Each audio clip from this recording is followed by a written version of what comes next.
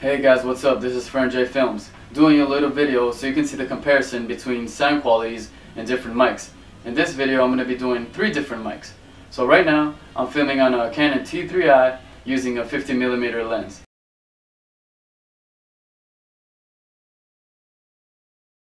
And you're listening to the onboard built-in microphone that's built into the camera of the T3i. See, this is the sound that it produces. You know, it's very dry, very not so great quality, but hey, it works fine because at least you're getting something if you're a beginner. But now I'm going to show you the difference in these other 2 mics that I have here. Alright guys, now you're listening to the sound quality of the GW750.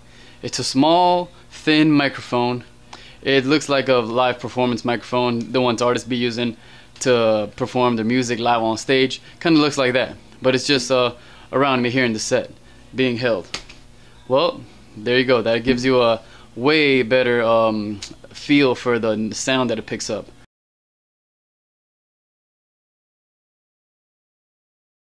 And now you're listening to the MXL 990. This is a way different quality sound mic.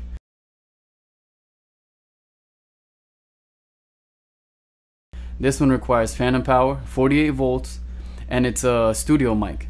It's a nice, a little more heavier than most mics, but hey, it's definitely quality sound. Now lastly, I'm going to show you a shotgun microphone by Takstar. Here it goes. And finally, this brings us to the last piece of our video. All 3 different microphones. This one is the onboard Takstar SGC-598.